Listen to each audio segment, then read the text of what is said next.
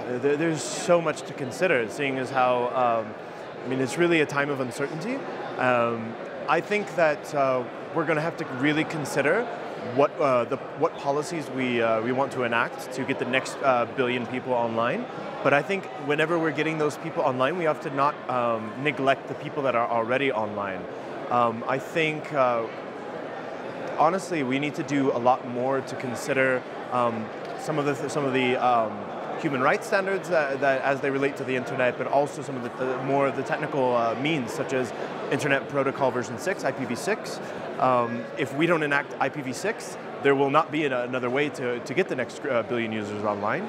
And something else that we need to consider also is what kind of resources are going in to get the devices that people need to get online.